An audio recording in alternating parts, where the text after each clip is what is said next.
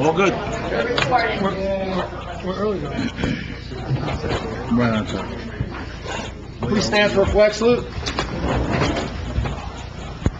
I pledge allegiance to the flag of the United States of America and to the republic for which it stands, one nation, under God, indivisible, with liberty and justice for all. In conformance with the Open Public Meeting Law, Public Law 1975, Chapter 231, adequate notice of this meeting setting forth the time, date, place, and purpose of this regular meeting through notice posted on the bulletin board in the municipal building, mailed where requested and paid for same, and published in the Suburban Trends. Roll call, please. Mayor Sir. Here. Council President Riker. Here. Councilman Bay. Here. Councilman DeLine. Here. Councilman Zacchinetta. Here. Councilwoman Polidori is excused. Yes. Councilman Bennett. Here. With us this evening is our Borough Attorney Joseph Ragno and our Borough Administrator Kevin Boyle. Okay, thank you. So it's my honor to swear in the Pompton Lakes Volunteer Fire Department. Before we get started, just a little note about how much time and energy this whole group puts into our town. You know, I unfortunately get their call on my phone of how many times they go into calls, and they're all day, all night, all the time. So our hats off from everybody up here to you guys for all the time and energy you put into it. You know, when they start showing for, you know, carbon monoxide or fire alarms 3, 4 at night, 1 o'clock, 5 o'clock, 7 o'clock, it takes a toll on you. You still have to go to a job after that. So it's congratulations to everybody before we swear you in. With that, why don't you all come step up?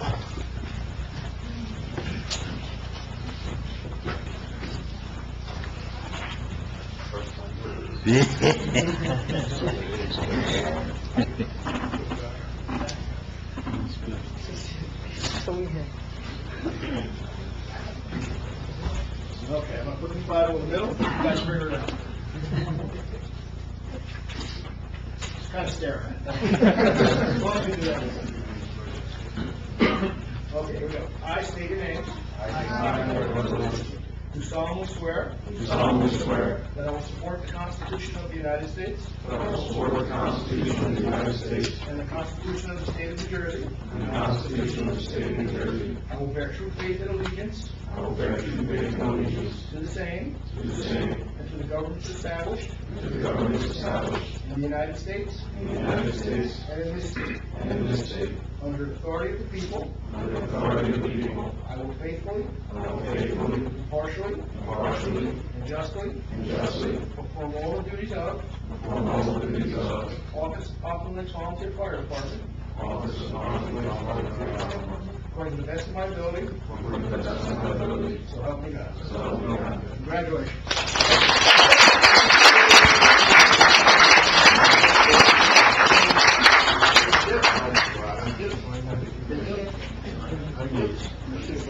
Does anyone use that? Group picture too. So let's look for a first picture then with the sign.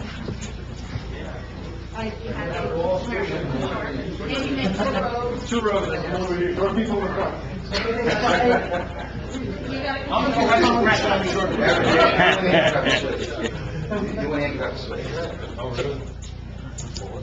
Good.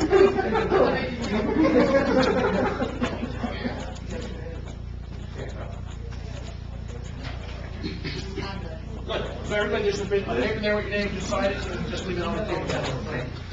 Where's your name?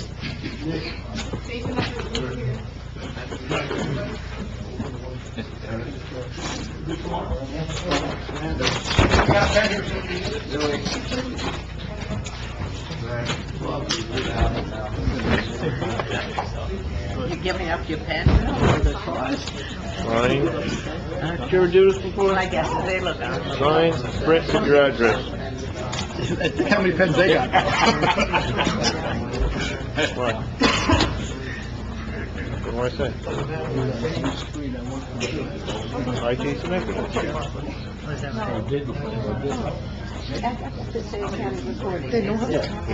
Code blue is canceled, but the code blue. When it's under, when it's cold, they tell everybody it's cold now. Sheriff wants to I know, yeah, right, so he needs it. So code blue just needs his below freezing? Yes. They have shelves. They open up shelves. They're special rules like this. I thought, oh my God, he's got to be up there. Oh my God. Just to tell us it's off. Yeah. Yep. want some minutes? Yep. You could just leave them on the table down there and we'll pick them up later. That's where it goes? And do it there. Thank you. Okay, we're going to start our regular meeting. If anybody would like to leave, now's your chance to get out. If you'd like to stay, you're more than welcome.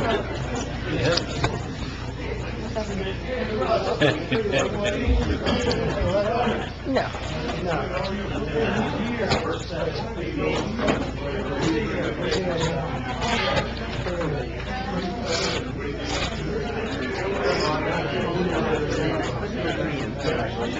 Thanks, guys. Hi, Paulie.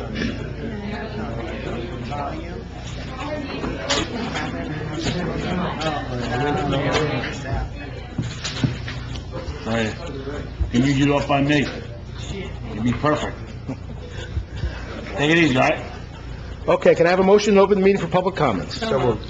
Council President Riker, Councilman Devine. All in favor? Aye. Against? Anyone from the public like to address? Step up.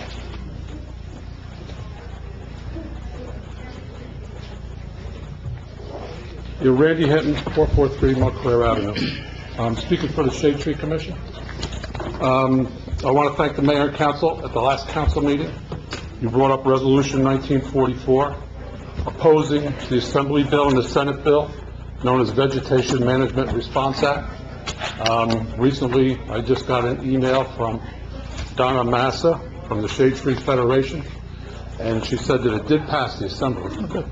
Well, it's not good. We were opposing it. No, you just have to leave that door open. It has to stay open. It's not good. We were opposing it. Oh, I'm sorry, I was watching the door. Okay. But I was just wondering how that works out with the resolution that you just proposed last meeting. Do you contact the assemblyman in our area as to your opposition? Or is it just, where does it go from once you pass the resolution? We send it off, right? Is that correct? Resolution goes to the governor, DP representatives, goes for local towns around us, and also our, the state, So Senate and Assembly people from our area receive a copy of that? Okay. Because I just sent an email to all of you again on her response as to what happened, that it did pass the Assembly. So I was just curious. Hopefully you all got it, and that we can do something and knock it down. The way it was worded when I read it, like Pete Wattieri from the Shade Tree Commission, who worked with Verizon, he understands that the electrical utility companies have permission to clear the lines for storms and stuff. But this opens it up to all utilities that can just come on our own personal property and remove shrubbery and trees without notifying us or anything. And we've seen the job the electric company does. They don't do the best job when they're... No. I was just on Central today, and we were looking at trees that they... Yeah, so if mutilated. you come across something you want us to do, let us know. We can follow up on it. Okay, well, just to follow up on this, with Rooney, he's an assemblyman? He's a somebody. Yeah, and he's a good friend. I can call him and find out. Yeah, he's a good friend of Pompton Lake, so Yeah. you could touch base with him. I can definitely do that. Appreciate it. Thank you. And I just want to add, I want to thank the Shade Tree Commission for helping out the Girl Scouts. They came up with the help of Dow's Tree Service to make some nice table pieces they were looking for. Everybody else seemed to give me an issue, but they were able to get it done, so please let them all know. Do that. What's that? Yeah. Good evening, my name is Maureen Bernstock, I live at 316 Romaine Avenue, in Pompton Lakes. I'm also a member of the Variance Committee for our town. And Zoning board. I'm sorry? Zoning board. Yes. Yeah. And I have a couple of questions. We were in receipt yesterday of a letter from Joseph Ragno, and it talked about a Board of Adjustment decision with regard to the Pompton Lakes Senior Citizen Housing and the right-of-way. And the letter is dated January 10th, but it says in the body of the letter that on November 26th, the council had given up its right-of-way to that property. And with relinquishing that right-of-way, that put us, the Board of of adjustment in a very difficult position. Additionally, the letter from Joseph Ragno said that the council would not fund any litigation that was connected to this particular situation. And that gives rise to several questions that I have that are bothering me. And I would like, since I have you all here, I would like to ask those questions of the board. May I? Well, I'll answer for them. If they want to step in, they can. They're not going to Okay. answer each question. Was any compensation given to the town for giving up the right-of-way? No. What conversations did the council have with the senior housing people before they gave up the right-of-way? None. Everything came from the zoning board meeting. No other meeting. Okay. And do you think that the council might have taken the time to bring us on the board, the zoning board, up to speed on what was going on? Because this really affected us in a very negative way. I agree with you last night. 100%. So to answer your question about that, your attorney was aware of what was going on. And Sorry? your attorney on the board was aware of the decision we made November 10th, and he was to bring that to you. That's his job as the attorney, to bring that information to you. We made our decision here with the help of the board, and we made our decision. The attorney gets that copy of that, and then it goes to you, and he is to bring it to your discussion. If he did or didn't, I don't know. I would have to speak to him and ask him. At the end of the day, the concern the council has, we've asked advice of a couple different attorneys, including your own board attorney, and they said there is a chance you could lose this lawsuit. This council cannot spend tax dollars on a lawsuit that might not win. It's not fair to the residents to put out money because of an issue that we're not sure of. That being said, the vote was taken, and it was a passable vote, but there wasn't a quorum. You had a 4-2, and you were there, so I know you understand what I'm explaining to everybody else. There was a 4-2 vote in favor of the variance, but one member of the board did not watch the tape, so they couldn't vote. So we didn't have a quorum. So that told the board that there was interest passed, that told our board here, there was interest in passing this across. It's just that they didn't have the quorum, the number to vote. All right, well, I understand the history of it. And I know, I'm just explaining for everyone. But my concern is, had we known about our status as far as legal coverage is concerned. Explain what you mean. Well, this letter says that we would be on our own with this particular lawsuit. So that's something that's a misnomer here. That's not true. You guys are never on your own. You're doing a function of a board for the town. You are always protected by the town. Correct me if I'm wrong. Two things concerning that. First, well, actually, three things.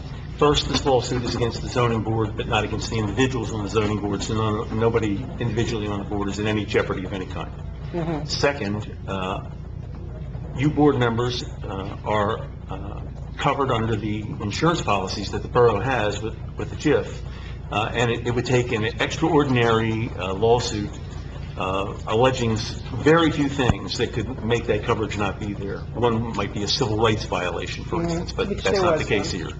And lastly, I forgot what I was going to tell you. I'm having a knowledge of our ordinance. Say that again? The ordinance that we passed before. Oh, yeah, but that's those are the two most important things. And the third thing is the governing body chose not to fund the defense, but that has no effect on you because you aren't a defendant in the case. Only the zoning board itself is a defendant in the case. And they took that into consideration. And my advice to the mayor and council would have been entirely different, by the way, if the lawsuit had been the senior citizen group versus the zoning board and each individual member. I would have looked at it entirely differently, because that could have created some issues. I know what the third thing is. The third thing is, except in the rarest of circumstances, every member of the zoning board has what's called absolute immunity from liability. The law says that you cannot be held responsible for your bona fide actions while you're sitting on the board, so long as they don't fall into a very limited category. Again, one of those would be a violation of somebody's civil rights, for instance. But it would be the rarest of circumstances where any member of that board would be held liable for anything, because you have absolute immunity. Well, the other thing that comes to mind, and I was aware of most of what you said, but the other thing that comes to mind is that we sat through, as a board, we sat through, I don't know how many hours of testimony from the senior citizens place. It was very long. Mike, you were there for much of it, not all of it, but you were there. And we put in a lot of time on this. You did, no question. And there were things that we were unhappy with in terms of the report from the senior citizens. Unfortunately, that one board member was not, able to vote. And maybe that would have changed things. I don't know. We don't know. But by changing and correct me if I'm wrong, but by changing the right-of-way, you've made it easy for them to sue us. No, that's not the case at all. When we vacated the right-of-way, and by the way, municipalities vacate rights-of-ways all the time, when they're no longer needed for a public purpose. The council decided it's no longer needed for a public purpose. They vacated the right-of-way. What it does do is it makes one contiguous piece of property, but that contiguous piece of property, in a fashion, was always there. But the right-of-way, because there's ownership on each side of the right-of-way, owned by one entity. Ownership, one entity, right? All of that land then becomes the property of that entity. Well, what prompted the board, or the council, excuse me, to vacate that right-of-way after all these years? I think it was a letter to the planning board. From whom? Actually, the planner, Okay. who is On your meetings. hired by the municipality, reviewed the entire matter, and it was the planner's opinion, and it seems like, I've done land use in my career, it seems like not an unreasonable opinion, that it was a right-of-way, no longer serving any purpose for the public, and there was no reason not to vacate it. Well, my next thing is, this left a very sour taste No question. in for our boards. And I'm going to jump in there for a second. That was the unfortunate side of this whole thing. The people on your board put a lot of time and energy into what they do, and they've been doing it a long time. And I think they're all good at what they do also. The fact of the matter is, I think the council looked at it as there was support from the board to make the variance happen, but unfortunate circumstances, which I blame on their attorney, by the way. He should have not taken the vote if he knew there wasn't We someone there. gave him that option. You did give him that option, no question. But I think at the end of the day, what happened was, the council looked at this as a lawsuit we can't win. We've been told by three different groups that you're not going to win this lawsuit. It's an inherent use of the property. And they're a nonprofit senior housing department. There's going to be a little to fight against the fact that they're trying to do this for a reason except to bring more parking into their establishment, because they don't have the funds to go out and spend money just for nothing. So for us to take taxpayer dollars to defend that I'm becomes not an issue. arguing that. No, I'm just saying, I'm trying to educate everybody else, because they're My not sure. concern is really not the expense involved. My concern is the disregard for the people who are on that committee, who, some of them have put in over 20 years Yes. of volunteer work, and they feel like the rug was pulled right out from underneath them. And I have to tell you that I know of at least two, maybe even more, resignations because of this situation. And I wish that wasn't happening, but you have to look at it from both sides. If we didn't do that, and we went along with your recommendation, they would sue us, we would have to fight it in court, or they did sue us. But We'd what I have to- seek here is not for you to change your mind. No, we're not asking you to do that. Why I am here is to clarify exactly what went on and how this right-of-way was relinquished. All right, that's number one. Number two, to make you aware that people who volunteer for a variance committee deserve some kind of respect. And if this was going to happen, you must have known about this before the letter was written. I spoke to Frank. And- Frank knew. we should have been told. If Frank didn't tell you, that's his thing, but Frank knew. I told Frank we would be fighting this. We would not be fighting this. There's one other thing you should know, by the way. You say that the members of the zoning board are offended because they had the carpet pulled out from underneath their feet. That is not necessarily true. That's how we feel. It well, doesn't well, matter well- what truth is in this case. Okay. Understand that. Okay. That's an immaterial kind of thing. But we have, Truth is immaterial. so, and I understand what you're saying, but this board here, it was elected by the public to do the best job they can in their budget. They felt, this board here felt it was not in the best interest, and the only way to do that, because of the way the vote went, was to do it this way. There was no other way. There was a lawsuit already put in place. There was nothing that we could change that. So now what happens? Because we voted last night to vacate the lawsuit. Well, that's where I was getting. So now what happens? What happens now is, that's what I was trying to get to, it's a matter of what the truth is. The truth is, one of two things could happen, if I'm not mistaken. Since it'll be a default, the court will have to make a decision. The court could make one of two decisions, I think. I don't think there's a third option, but I'm not perfect, so maybe there is. But the court could simply say they're overruling the zoning board and they're granting the relief that was requested. I don't think that will happen, but it is a possibility. The second alternative is to vacate your decision, return it to your board, and have you go through the process. And that's what we wanted. That's what we were trying to get to with this whole process. We did not want to make the decision. We wanted to bring it back to a full board that would have the voting power with all the quorum members there, and wherever it falls at that point. Unfortunately, because of whatever mix-up of the board, and I'm going to put some of the blame on the board for not telling the one party that they should have watched the tape previous to the meeting. That's on the board, too, because they knew this was an important vote. They should have said, just watch the tape, then you'd be allowed to vote. But they told that person when they got to the meeting to watch the tape. Right. Someone should have called them a week before and said, watch the tape. This would have all gone away, in my opinion, if we had done it that way, but it didn't. So we're hoping it goes back to the board. That's what I think this whole committee feels up here. It goes back to the board. You guys vote again and see where it goes. We're not going to keep fighting this. We just wanted a full vote. We saw the writing on the walls. 4-2 was the vote in favor of the variance. It seemed like the board wanted this to go that way, but it didn't have the quorum. So we're giving it another opportunity to have that vote without having to put tax dollars out to fight it. So I think it's a win-win for everyone. Now, how the board is seeing it is a little different, and I understand it feels like it was pulled out from underneath you, and you put that, I agree, you put the time in, no question. We were just trying to bring it back to the board. That's the part that the board doesn't want to hear right now.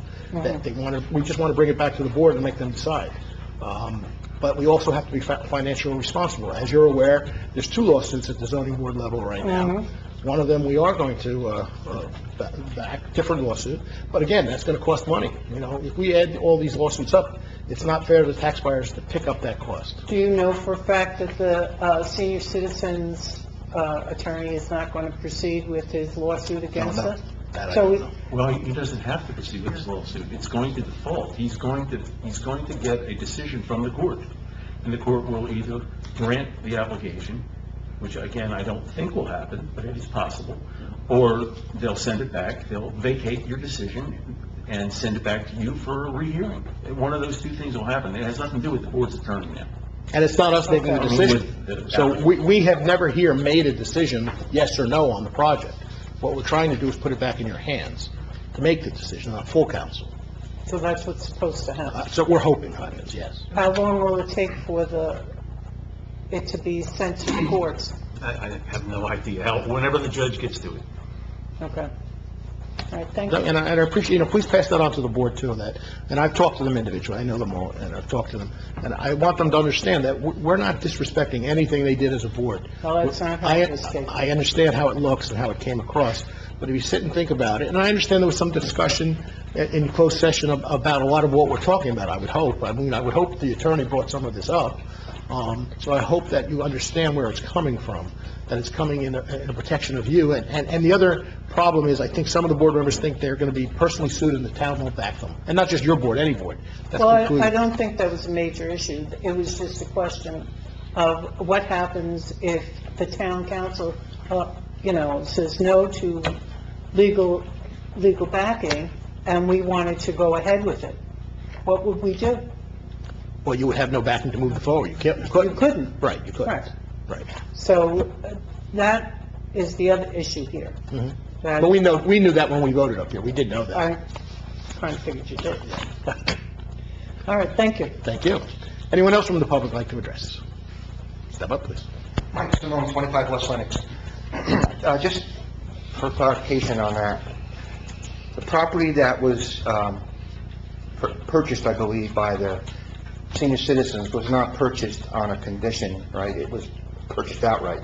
So they already owned that new property on the A&P side of the street? Yes. They purchased a house and in front of the house. So what, I think, going back to what Maureen said, is the vacation of the right-of-way could be done whether they even put an application in or not, because once they owned both sides of the street, regardless of what they did with the property, there was no need to continue the right-of-way. So the right-of-way really is not an issue, so to speak, that the board should be concerned with, in my opinion, only because once they owned both sides, they had the planner's recommendation that that portion of the street be vacated. So I just wanted to clarify that, if I'm correct. Thank you. Anyone else from the public like to address? Seeing no one, can I have a motion to close the public session? Council President Riker, Councilman Bay. Approval of minutes, motion to approve the following minutes. January 9th, 2019, regular meeting minutes, closed session meeting minutes of January 9th, 2019. Can I have a motion? Councilman Devine? Second. Councilman Bennett?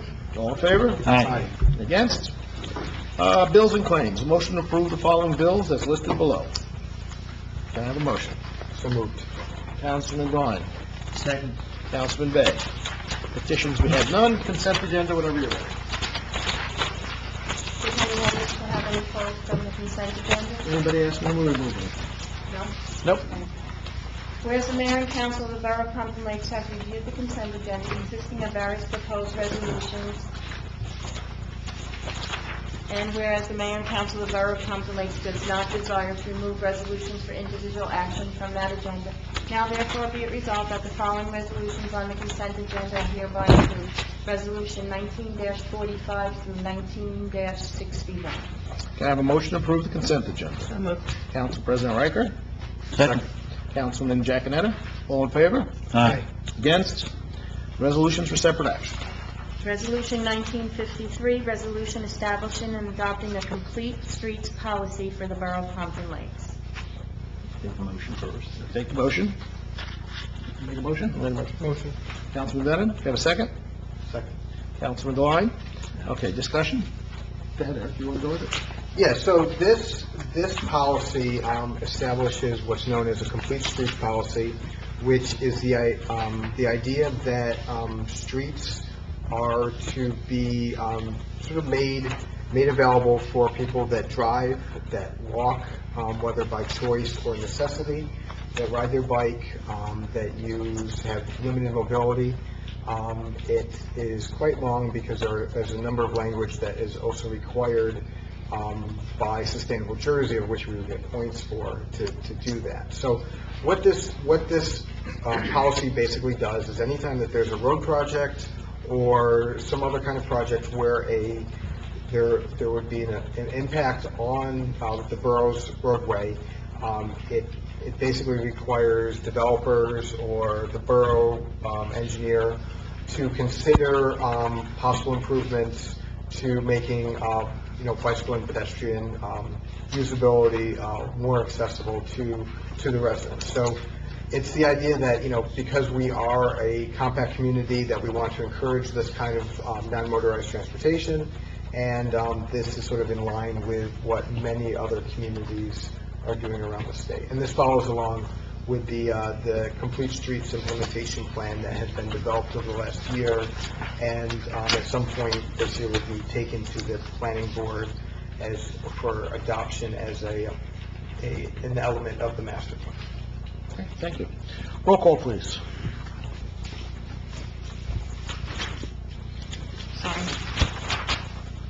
Councilman Giaconetti? Yes. Councilwoman Riker? Yes. Councilman Bennett? Yes. Councilman Bay? Yes. Councilman Devine? Yes. Okay. Where are we? Now we're moving on to ordinances. Ordinances, yes. First reading. First reading. Final adoption will be on February 13th. Ordinance 19-07, an ordinance amending Section 8-2 of Chapter 8 Noise of the Borough of Pompton, Borough Administrative Code. Motion to approve ordinance number 18 for introduction. So moved. Councilman Begg, have a second? Second. Councilman, Line? Roll call, please. Councilman Giaconetti. Yes. Councilwoman Riker. Yes. Councilman Brennan. Yes. Councilman Begg. Yes. Councilman Deline. Yes. Okay, ordinances for second reading, these have been advertised. Ordinance 19-01, an ordinance appointing Struble Ragno, attorneys at law, Joseph J. Ragno, as borough attorney for the period January 1st, 19 through December 31st, 2019. Okay, can I have a motion to open the public meeting for ordinance 1901? So moved. Councilman President Riker? Second. Councilman Bennett, all in favor? Aye. Against? Anyone from the public like to address just this ordinance? Seeing no one, can I have a motion to close the public meeting, public comments on ordinance 1901? So moved. Councilman Deline? Second. Councilman Giaconetti, all in favor? Aye. Against? Motion to approve ordinance 1901 for final adoption. So moved. Council President Riker? Second. Councilman Begg, roll call, please. Councilman Giaconetti. Yes. Councilwoman Riker. Yes. Councilman Brennan. Yes. Councilman Begg. Yes. Councilman Deline. Yes. Do you want me to? We're going to do all these together. Yes. All except the last one. Okay. Okay, so ordinance 19-02, authorizing the lease for Pompton Lakes Riverdale, 1903, the lease for Pompton Lakes Riverdale Soccer Association, 04 is the Pompton Lakes Youth Organization, 05 is the Board of Education. Okay, can I have a motion to open the meeting for public comments on the ordinance 1901 through 1905? No, two. Two through 5. So moved. Councilman Deline, Councilman Giaconetti, all in favor? Aye. Against? Anyone from the public like to address just these ordinances? Seeing no one, can I have a motion to close the public meeting for public comments on ordinance 19-2 through 5? So moved. Second. Councilman Deline, Council President Riker, all in favor? Aye. Against? Motion to approve ordinance 19-02 through 19-05 for final adoption. So moved. Councilman Deline, Second. Councilman Bennett, roll call, please. Councilman Giaconetti. Yes. Councilwoman Riker. Yes. Councilman Brennan. Yes. Councilman Begg. Yes. Councilman Deline. Yes. Okay, ordinance 19-06, an ordinance authorizing mayor and clerk to execute tower lease agreement and repeater utilization agreement with North Jersey Police Radio Association pursuant to state statute. Okay, can I have a motion to open the meeting for public comments on ordinance 19-06? So moved. Councilman Deline? Second. Councilman Bennett, all in favor? Aye. Against? Do we have a discussion on this, or forget it? This is second. Yeah, discussion. Okay, you just want to give a quick update? What we're talking about? The borough utilizes the tower that's on the hill up here, and has utilized it, I think, for, Bill would know better than me, but more than 30 or 40. 1939. And each year we have to execute a new lease agreement in order to continue our use of that tower for the purpose of our police radio. Okay. Anyone like to address just this ordinance? Seeing no one, can I have a motion to close the public meeting for ordinance 1906? So moved. Councilman Deline? Second. Councilman Giaconetti, all in favor? Aye. Against?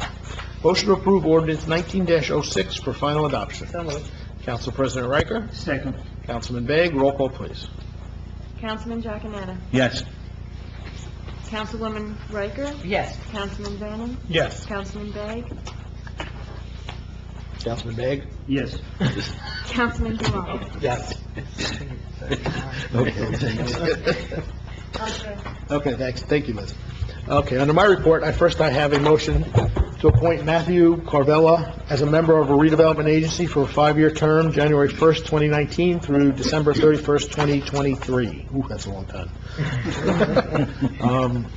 So moved. Council President Riker? Second. Councilman Deline, all in favor? Aye. Against.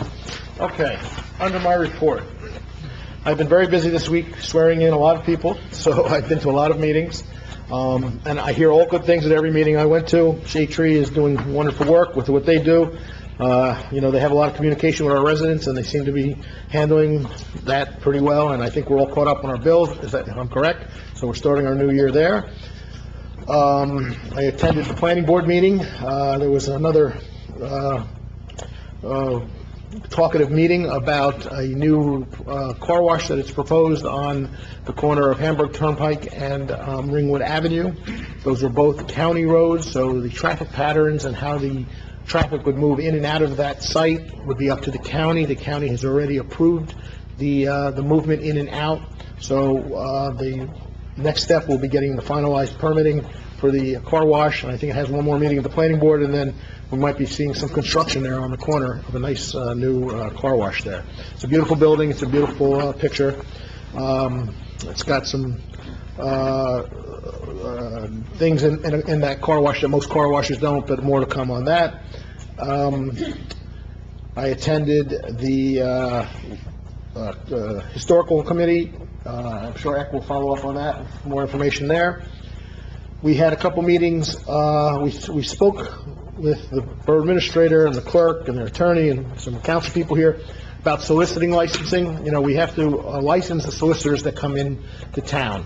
Unfortunately, that is a federal protected thing right now. And unbelievable to me, they are allowed to go to your house till, is it 9 o'clock? 9 p.m. 9 p.m. They are allowed to knock on your doorbell, which is crazy to me, but it's protected by the federal government. So we're trying to figure out ways that we can work within the realm of what we have to do and still do the ID checks that we have to do on the people coming into town, because they are checked, and it does go through, originally it was going through the police department. We're still deciding on where it's going to go. But believe it or not, the soliciting part is protected. That being said, we have a no solicit website or list in town. If you sign up for that, which you can sign up for on our webpage, they are not allowed to go to your house to solicit at any time. So I recommend any resident that is concerned about someone knocking on the door unannounced to get on that list. What happens is they come to the borough, they get their permitting, they get everything involved, we hand them the list. If they go to one of those houses on the list and it's reported, they no longer, there are fines and penalties involved, and some of it is they can not continue what they're doing. So we are recommending here, we're trying to get as many people as we can to sign up on this list. That's one way we can keep the solicitors out of the town. So again, you can go onto our webpage and sign up. You can come in here to Borough Hall and sign up. But either way, you should try to get on that list. Excuse me, are you in a position to pop it up at this council meeting to show where on the website people can go? No, we're not set up. We're not set up. Okay, can we give a description where on the website they should go? Actually, right now, if you are on the main page and you go down to news and announcements, there's actually a news flash currently talking about the no solicitation registration form. So you don't even have to go digging through the website on where it is. Well, wait, let's start with the website. Yeah, so if you go scroll right down to the bottom where it says news and announcements, it's one of the news items. So if you click onto that link, it'll bring you to the ordinance and then the form that you can fill out directly on the website. You don't have to print it out and email it or bring it in if you don't want to. You can fill out that form right on the website. So news and announcements, and you are looking for the... It's right on the header. No, I understand. The phrase you're looking for Yeah, it's is... no solicitation resident registration. Thank you. Okay, which brings me to our next page. We just hired a Mike Corelli out of Riverdale to be part-time and do all our correspondence on Facebook. So, as we're all familiar, if you're on Facebook, there are many groups out there that run a lot of information. We'd like to have a borough webpage information that really is the truth of the matter when it comes to the borough. It won't be hearsay, it won't be through other groups, it won't be from somebody else. So we're trying to get people to sign up, and the address is, correct me if I'm wrong, Borough of Pompton Lakes? Yes, if you go to Facebook and you search for Borough of Pompton Lakes, it'll take you to the boroughs. So the Borough of Pompton Lakes, and this gentleman that we hired, Michael, will constantly be putting up information on that site about town activities, ongoings in the town, recreation, any committee or group that we have in town can use him to put up their information. That's where I'm going to recommend all our residents get their town information from. Now, I'm sure there's other sites out there you can get it from, and I have no problem with the other sites. I'm trying to get the comments turned off on our website. We're still working on that. But that would stop any of the bouncing back and forth and all the nonsense that goes on underneath a lot of those comments. We're just trying to get factual information out, because sometimes when an emergency happens, it pops up all over Facebook in different varieties of what's being said. In my opinion, if you want something to go with the town, this is where you're going to go. So it's the Borough of Pompton Lakes on Facebook. Please take advantage of that. Redevelopment is moving along. The Salvation Army is pretty much down now. They're in the process of applying for their permits. So hopefully, if the weather holds out, they might start building there. If not, they'll have to wait out for spring. That's the first major project we've had going in this town in, I'm going to say, 50 years. It's going to be about 50 units. It's going to match the decor of the high school and the post office. It has underground parking that's associated with the building. I think all in all, it's a nice first project for our town. Again, I'm going to bring up the fact, I got the numbers today of what we're talking about in pilot. That property, which included the little mall to the left of it, pays about $44,000 in taxes. Out of that $44,000, only $12,000 of it is collected by the town. So we're only making $12,000 on that. When redevelopment kicks in, after the apartments are all rented, which will take about 2 to 3 years, we're looking at well over $100,000, $120,000 in collecting in our pilot program, with a gain of almost $110,000 profit every year for 30 years, just on that one property. You do that 2 or 3 times, it's an extra $400,000 into our coffers every year that will offset our taxes a little bit. Right now, this is the only way that I can think of, and I think that we've been trying for many years, to offset the cost of taxes. With the pensions and the health care, these costs are going up, skyrocketing every year, and we have to cover them. There's no argument there. We have to pay what they're asking for at that point. This is a way to offset those costs a little bit. We'll see how things go. We're taking it a step at a time. I think all our boards do a good job of looking over it and seeing what's going on. It's a learning curve, okay? This is our first project. I'm sure there's going to be bumps in the road. We'll work through them, and we'll move forward from there. But all in all, at the end of the day, this is going to help every resident in town with their taxes. I am not telling you your taxes are going down, so don't go on Facebook now and say the mayor said your taxes are going down. They're going to be stabilized, okay? Hopefully, we can use that money when we have to go buy a fire truck. We have some money in the bank to buy it. We don't have to go out on a loan to borrow money to get that fire truck. And that is my report. Council President Riker. Okay, thank you, Mayor. I'm going to pick up where the mayor left off, in terms of redevelopment. The mayor did a beautiful job describing the Salvation Army project to you. I just want to clarify, because now that the building came down, people are sort of coming alive and constantly questioning us, asking us what's really happening.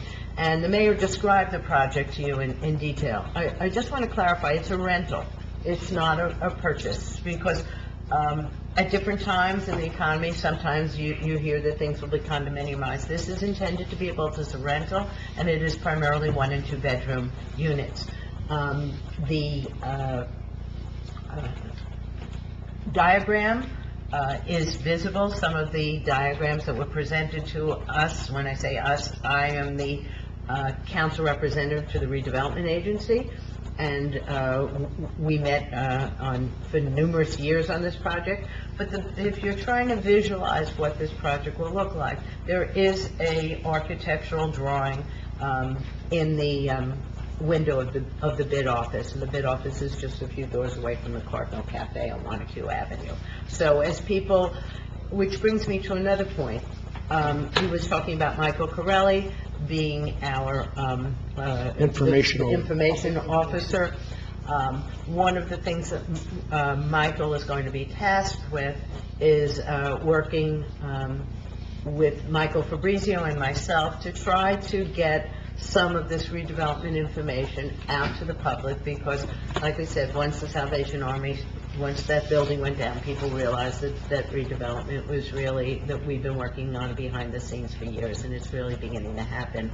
And as the mayor alluded to, we're trying to minimize the rumors, minimize the fake news, minimize the false information, and Michael is going to help us. A number of us, myself and Councilman Begg and perhaps others, have been taking tons of photos as the process and we'll share whatever photos might be of help to Michael to help populate that Facebook page.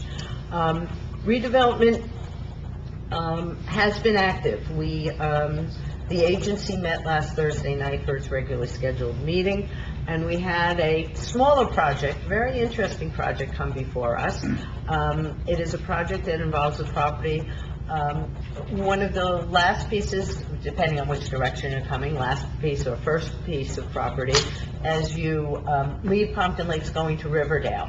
And it's a combination of technically 2 lots, and again, we saw architecturals and descriptions for a project of 9 apartments, again, a rental, having on-site parking, and they will be coming. This is not the first time they've come before the redevelopment agency. They're intended to come back to the redevelopment agency in a few weeks, and hopefully at that point it will go on to the planning board, or to us first, then the planning board. No, they're done with the redevelopment. They're going to go to the planning They're board. going to go to the planning board. They've been to the planning board already, but they're going to go back. They're going to go back. So I want you to realize, not nearly as big as the Salvation Army project, not in the downtown, but success begets success, and redevelopers and builders are paying that much more attention to Pompton And I think Lakes. it's 6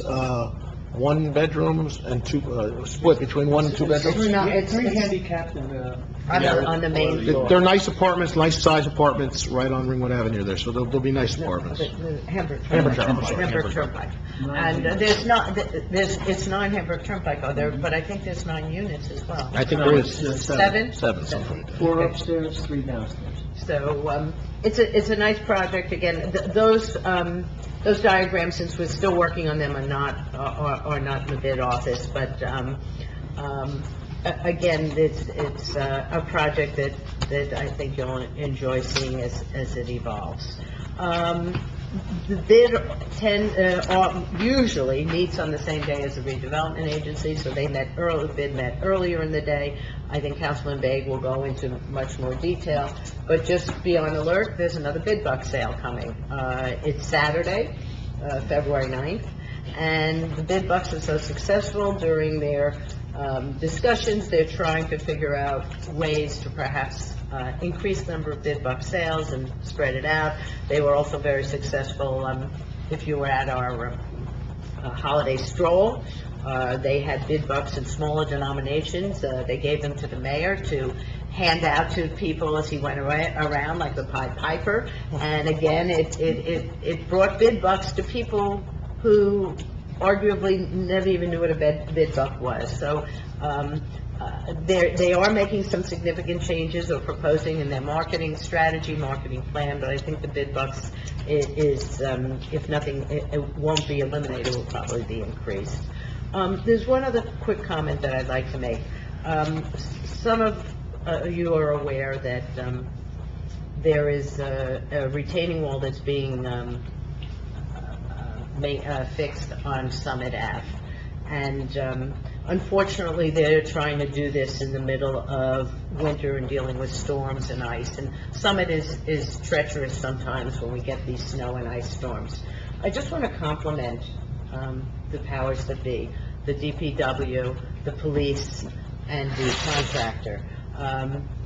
I went there several times. We were very concerned that we would be that it would be inaccessible to get in and out, that the construction machinery was so deep into the road, and they were so spread out with all their construction, with the boulders and other materials, that when they were predicting this terrible weather, literally, we could have been stranded on the other side of the hill. And the police helped me engage with the contractor and reach out to the DPW. They moved their materials way far over so that at least they made a safe corridor to pass.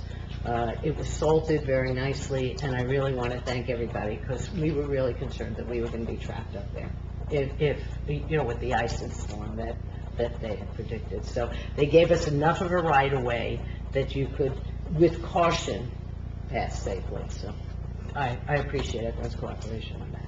That's my... Thank you. And just to follow up on that, since it is storm season, let's just remember, if it's going to snow, you have to get your cars off the street. The cops, the police officers will not be looking to find who owns the car. They're just going to put a ticket on it. Everybody's been warned before. We're just asking for 24 hours to clean the roads. Most towns don't allow you to park your car in the winter months. We're allowing you to park your cars in the street, but they have to be moved during a snowstorm. And it doesn't mean you can call the police department and say, I'll move it tomorrow. That's not going to work, and we get a lot of those calls. It has to be moved once it starts snowing, so they have time to clean. This last storm was pretty good. Most of the residents did get their cars off the street.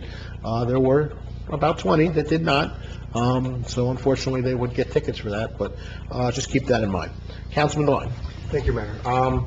Regarding the ordinance committee, I won't speak any more about the solicitor ordinance because you covered it, but, well, you did a fine job. There's nothing more to add. For the sake of brevity, I'll move on. But the ordinance committee met on January 15th, had a couple other items of discussion. One is establishing a statute regulating the parking of commercial vehicles, trailers, and boat trailers on streets in the borough. So there's probably likely to be some ordinances coming out regarding that, not being able to park certain kind of vehicles overnight in the borough, the length of which certain vehicles may be parked, and those kind of things. And then the third item was I met with Ray Malonga of Malonga Towing regarding recent changes to the state law via the Predatory Towing Act. Before this law change that occurred at the end of last year, towing companies were limited about what they could charge for certain tows, and in some cases not being able to charge at all. With the change of the state law, Ray Malonga, I think, is under contract to do towing for the borough currently, is looking for some two or three. Yeah.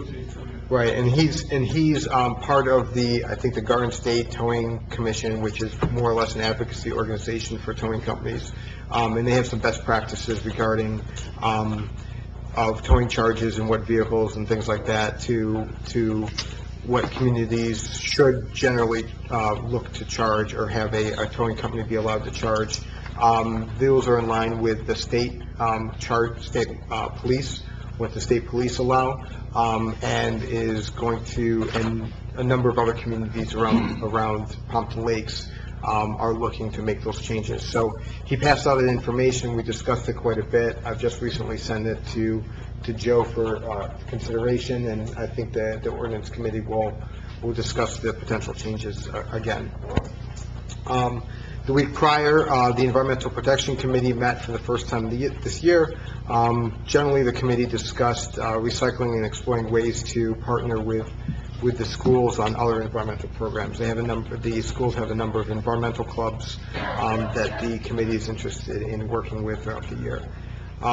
For the Open Space Committee, which followed immediately after the Environmental Protection Committee, there's been a number of changes around the borough in terms of the employees, the voting districts, and the way the makeup of the Open Space Committee reads is that it requires a member of each one of the 5 voting districts, and it's very explicit that it mentions 5 voting districts.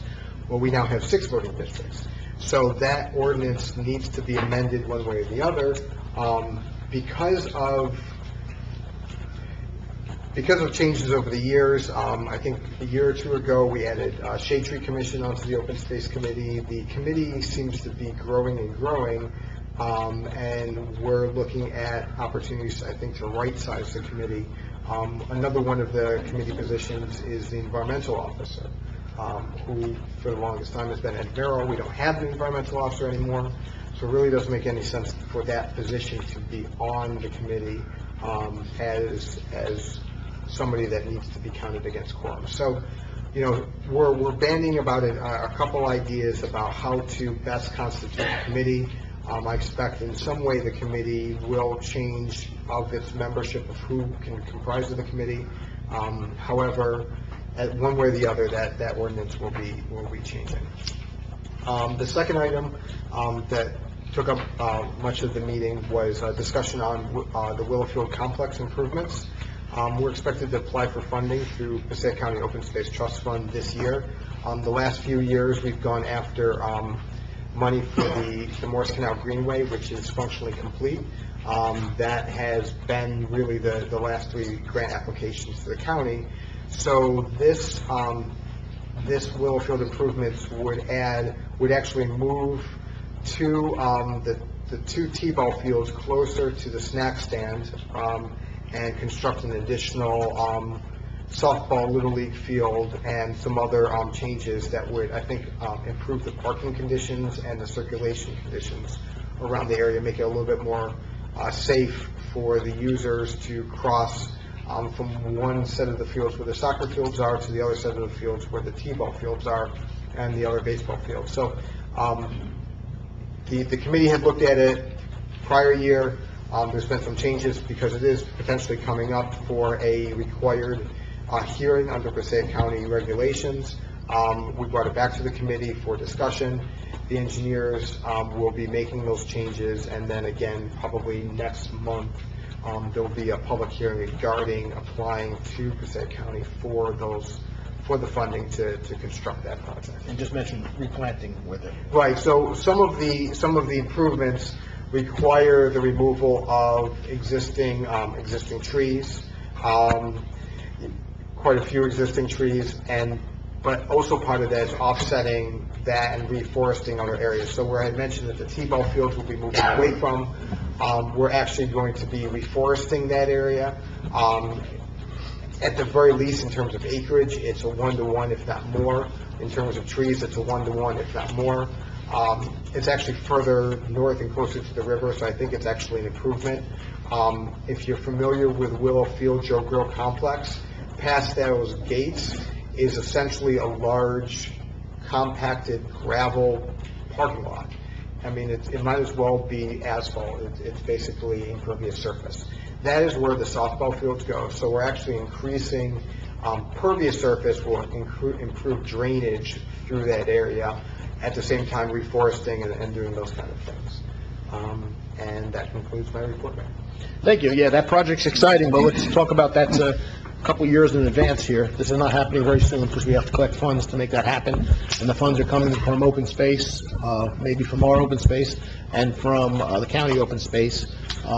They don't give it all in one chunk when they give that money out. So this could be a 1 to 2 to 3 year project as we see it fit. But I think at the end of the day, what Councilman Devine said was the most important part of it is, besides the foresting of the trees, we're trying to centrally locate it so there's no accidents that could happen there. That roadway, when it was built 50 years ago, was perfect for what it was. Now it becomes a danger way for all the kids, especially the young kids, moving between the fields. So we're trying to limit that action of moving between the fields so there's no accidents there. So I think it's all a good thing, and hopefully it all works out. Councilman Giaconetti. Thank you, Mayor. Wanted to start off by thanking the mayor for attending all the various swearing in. I know when there with the Board of Health, he was also there at the Shade Tree Commission meeting. He was sworn for his 3rd and 5th year term, Pete Walteri. Congratulations to Pete. So thank you, Mayor, for being there, and it was a good dialogue and discussion, different things we want to do this coming year. So I know it was a productive meeting. Also with that meeting, just so everybody knows, if somebody's interested, whether here or at home, there's a 2-year term that's an alternate member that the Shade Tree is looking for. Altogether, there's 5 members now and an alternate. So we're short an alternate member. It's only a 2-year term. And so if somebody's interested, meet once a month, the 2nd Monday at 7:30 p.m. right here in the office here. How much does it pay? Nothing. So if somebody's interested, please let us know. Reach out to myself, the mayor. Again, it's a 2-year term. On a different note, I wanted to let everybody know, it was pretty interesting.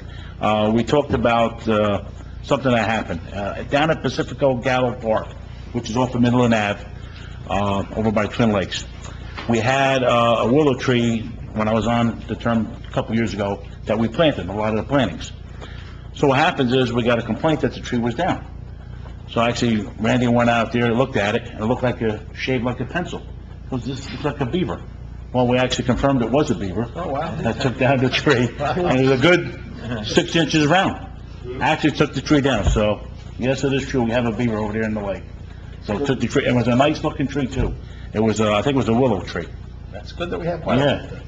So it was, and I think that willow tree flowered in the springtime, but it's a shame we lost it, but we're gonna have to plant something out there to get that little bugger, this way you don't get the next tree. But just so you know, I thought it was pretty interesting, that actually happened. Like I said, we have a few things on the list, a few more trees, to be cut, some more, prunings that are happening.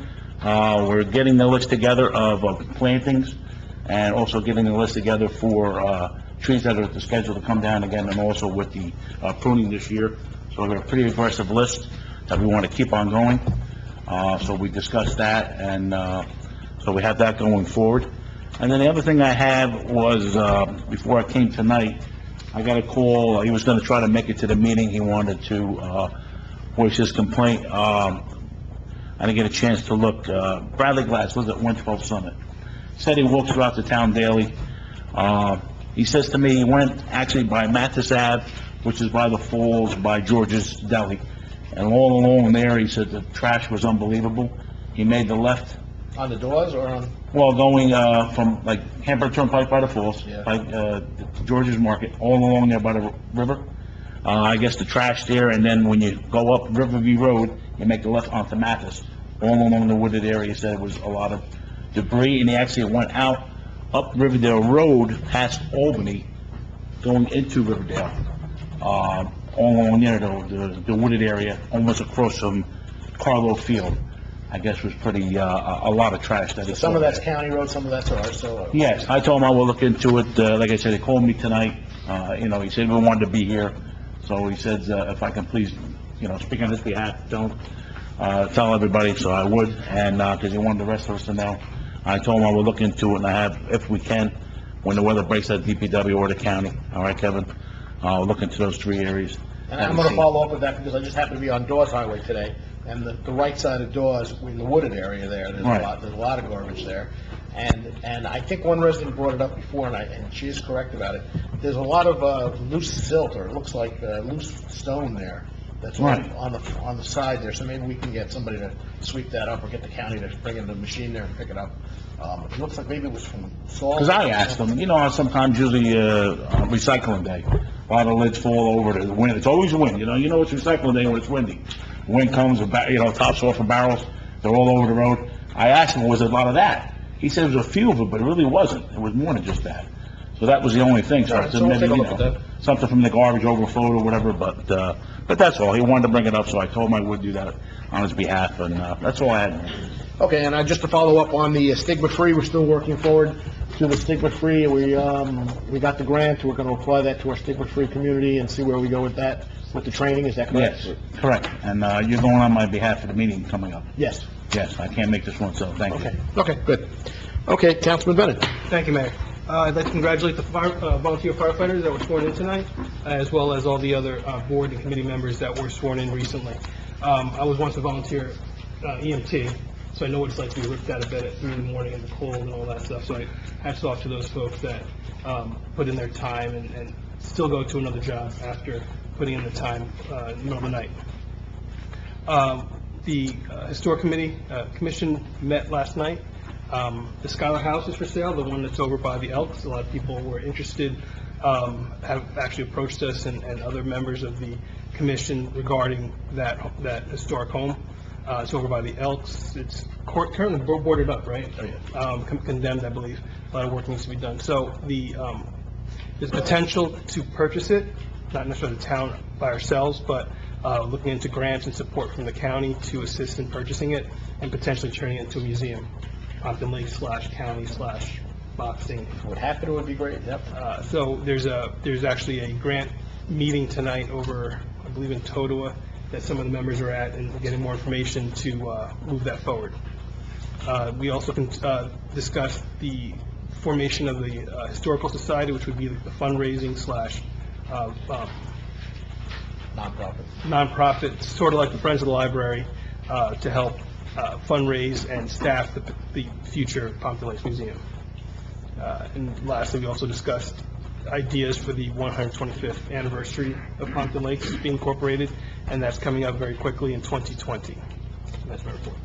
Just to follow up on the house itself is a historical house next to the Elks Lodge. It's in great disrepair and would probably have to be gutted to rebuild, but I agree with the historical decision that it would make a good museum, and maybe if we could go in partners with the county in some way, and they have a piece of it for our museum of their use, and we use it for Pompton Lakes Museum. We have a lot of history in Pompton Lakes that's stored under people's beds and in people's closets right now. I'd love to see if we could get it into the museum there. The price is pretty reasonable right now, but that's because it's falling apart. But there is historical significance to the house itself, so hopefully we can move forward with that. Timing's right. Councilman Begg. Thank you.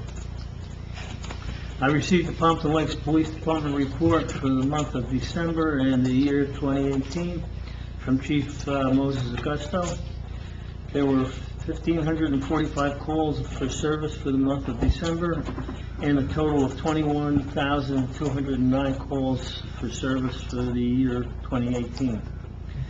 For the month of December, there were 422 motor vehicle stops, 197 motor vehicle summonses issued, 21 motor vehicle accidents investigated, no DWI arrests, 18 alarm conditions burglary, 18 alarm conditions fire, 8 fire calls, 55 ambulance requests, 2 burglaries, 3 thefts, 10 domestic violence calls, no sexual assaults, and no aggravated assaults. I attended the Pompton Lakes Community Partnership, the bid meeting. On January 17th, President John Sujan presented the proposed 2019 bid budget totaling $622,387.33. It was agreed that Michael Corelli would be hired, and his name was mentioned here earlier, to handle the bid website. Art Kafka reported that Belltower Hearing Aids and Flipside Records are applying for bid grants for their facade. I attended the Pompton Lakes Planning Board meeting on January 15th. The board voted to appoint Michael Simone as board chairman and Richard Fricaro as the vice chairman. On the agenda was the continuation for a hearing of the car wash at 105 Hamburg Turnpike. Approval is pending, a meeting between the applicant, State County, and the borough, and we should finish that project probably beginning of next month. And that's my report. Just go back to that bid number, that bid tax that you gave of $622,000, which, is a large amount of money. That is collected from the landlords of the buildings. That does not come from tax dollars from the residents. It comes from the owners of the properties. That money then goes back into improvements in the town. So that bid assessment that's put on the landlords helps us improve our downtown. So some of the Christmas decorations you saw this year that were new were bought with that. The walkways were built with that. The new lights that we bought 10 years ago were bought with that kind of money. So it's a partnership with the town and the bid to make our improvements in downtown look good. And I think it's working. And I think I give credit to the landlords for putting an extra tax. Everybody has enough taxes as it is already. They have to pay a little extra tax every year for the bid, but it's well worth it at the end of the day. One of the things that I mentioned at the bid meeting is I would like to see the expansion of the lighting for the holiday season to go up through the Town area and down on Hamburg Turnpike. You're dating yourself. You have to Where the AUP used to be, up there, Wendy's, the TD No Bank. A&P either. Yeah, no. Thatcher's. Yeah, that's better. Okay. A professional report. Administration report. Just a couple of things, Mayor. I provided council with my report last week. Provided council a copy of the 2019 risk management plan from our insurance fund, a copy of the December monthly report from our IT consultant from State County. Also, proposal for Willfield improvements, engineer's estimate, and the and potential design, what's going to happen there. That has now changed a little bit because the county open space committee has changed its rules and regulations. First of all, the towns can only apply for 2 grants now, then they used to apply for 3 before. The grants can be no more than $250,000 per grant, and there's no longer staffing. So what happens is, what Eric's talking about tonight is that we have an updated version which divides this plan into 3 or 4 sections of different projects each. So we'll have to apply for the movement of the fields 1 year, and then the walking path the next. So it's not going to be able to stack the funding like we had in the past for tennis courts and so forth and so on. And that's because there's a lot of towns, like the borough of Pompton Lakes, who uses this money, who haven't used the money in years.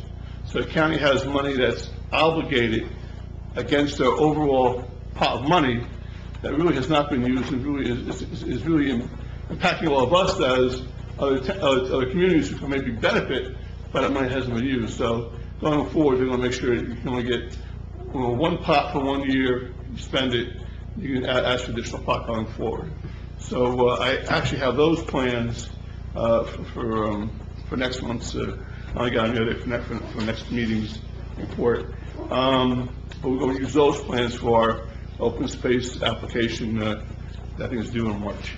We received our tonnage grant from the state recycling, DEP recycling. It's a 2016 tonnage grant. What happens is the grants don't sequence for years. So right now, next year we'll get 2017 tonnage grant and 2019. And the tonnage grants are based upon the amount of solid waste that's taken out of the waste stream. So our grants are usually in $12,000, $13,000 because truthfully, our solid waste has not really changed in terms of year in, year out, how much, typically we take out of the waste stream. The only time it does change when we have a major flood, and solid waste is a lot higher. So our recycling tonnage grant for this year is $12,455. The DEP sent out information about the matching grants, but it's important to understand they're matching grants, but they're matching grants with their loans. And based upon our bond rating, we could probably do better on our own bond rating than taking out a DEP loan. Sue was just going to review that to confirm that. I also provided council a copy of the Mel cyber bulletin. There have been a couple of towns that were hit with ransomware. And speaking to Dean, except for not having all our stuff stored in the cloud, which is like the last possible need for security, we're pretty much well equipped with our backup systems, whether it be off-site or on-site, relative to our computers. And lastly, something that Debbie Lawler sent me, who was planning to do work for our boards and so forth, is that there's going to be a seminar or a meeting down in New Brunswick, Future Redevelopment Forum. And she says it'll be very good relative to redevelopment moving forward. COA, a whole bunch of things are being done. I have a little copy of that in the back of my report saying where and when on the website. I know one of the towns, I was talking to one of the residents was Randolph. Randolph had to pay the saboteur $45,000 to get their information back from the computer virus that they got at their town hall. So I'm glad we're trying to address that and look at it, because there's 3 towns locally here that got caught with this whole thing and ended up having to pay money to get their information back. So that's a scary thought when you're dealing with a town or a county or something like that. So, any questions from the administrator? Well, I have one more thing. Oh, go ahead. The budget on my end, this first rough draft is complete. I sent it over to Jim to see where I am tax-wise, and then we'll tweak it from there. But that's been done. I received everything except for the fire department capital requests. So we have that kind of line. So hopefully early February, we'll have our first finance meeting to go over the budget and see where we're at. And just to follow up on Council President Riker, how are we making out at Summit Avenue? We're just about done with all the work there, right? What? The Summit Avenue. Yeah, they had to do an readjustment to the wall a week or so ago. They went out and take laser shots and for hours doing it, so it was a little off, and we readjusted it. But they should be done with the actual construction wall, if not this week, by next week, it should be finished. And then we'll have to wait now probably this spring to do any of the road work, stuff like that. Unfortunately, truthfully, they had a really horrible season of working. We've had so much rain, it's been getting another 2 inches again, potentially tomorrow. It's not been a good year weather-wise for the years. Any questions from the administrator? No. Okay. Can I have a motion to open the meeting for public comments? So moved. Councilman Devine? Second. Council President Riker, all in favor? Aye. Against? Anyone like to address the council? Please step up.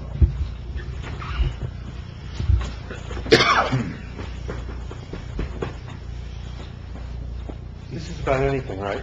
Yeah. My name is Gregory Cockafair, 26 Albert Street, Pompton Lakes, New Jersey. I was reading my family's history. My mother's a Dickinson. She went to Pompton Lakes High School from Wayne, when Pompton Lakes High School at Wayne. But one of the Dickinson clan worked with the DuPonts. Interesting. And as a matter of fact, they invested in the DuPont family. So you know when I gave you that report? I didn't realize that, well, I think you still have it. Oh, we do. Well, I'm not finished with that yet. Okay. And it's gonna get done, because I know it. Now, also, they worked with them, see, my family owned clipper ships and other things. They were my family, on one side was very wealthy, my father's side of his family was quite wealthy too, but like everything. But anyway, I've been wanting to help this town for a very long time about this. I went to high school here. I'm glad but the apartment complex is gonna look excellent in front of that high school.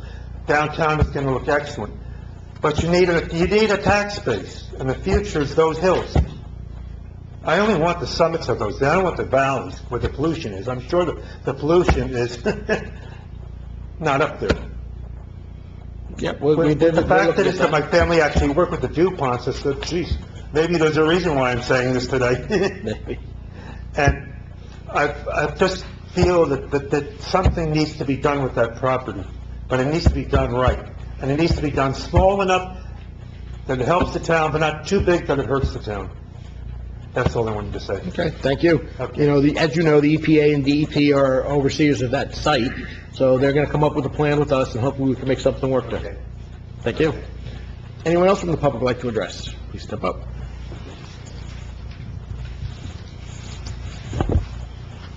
Randy Hinton, 443 Montclair Ave. Just a question for Councilwoman Riker.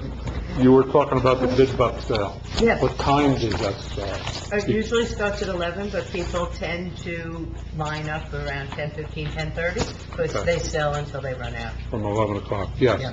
And they ran out pretty fast the last time. Is there any talk of them increasing the amount that they're gonna sell? They're trying to figure out, they're trying different things. They're trying to increase the number of sales and limit how many they do each time, because they've gotten they've gotten more strict with how they sell them in terms of one per family. So I think there's a marketing meeting coming up, and they're discussing different things. They're gonna have 4 sales a year now. And, I believe, it'll be $8,000 in bid bucks each of the sales. At each sale? And don't forget, though, that they're paying the 50% at the cost of, when you buy the bid box, so what is it, 25% now, right? 50. So they have to limit how much they can spend as the bid to put out, because they're picking up a cost of each bid dollar that's spent. So that they have a budget that they have to kind of stay within. The largest component of their marketing budget is clearly bid bucks, much more so than advertising and other things, and they're continuing to run with it because it seems to be very successful, and it's really helping bring people in from neighboring communities. No, it's very successful. But you gotta be there early. I mean, it technically they opened the door at 11. I think, the last time people started lining up around 10:15. Good. Also, for Shade Tree, I want to thank Sharon, Sonny, and Dawn for getting our plaque put up in the Looks hall. very nice in that corner. They did a very nice job on it. I was asking about that the last time, and they jumped right on it. So. And actually, I want to thank them in general. As you can see, we're updating our lobbies and our hallways and rehanging, and we had it painted, the borough had the whole building painted. So slowly, we're trying to bring it back to a better-looking building, and we got some new furniture there, and the new plaques are going up, so hopefully... No, it is looking nice. Just one other question. You were talking about the Salvation Army, and that it pays $12,000 for the borough. The rest of that $46,000, was that go to the Board of Education? Is that- And the county.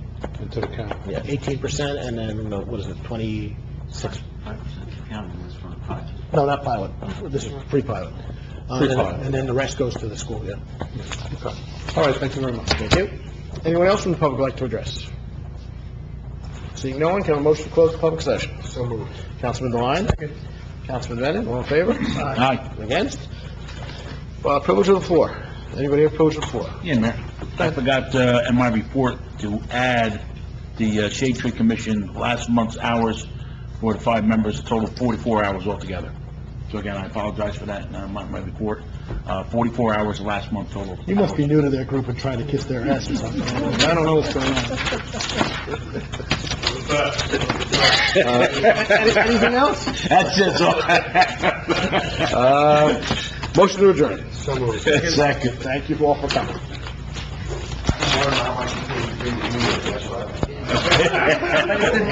But the beaver is cutting down trees, the beaver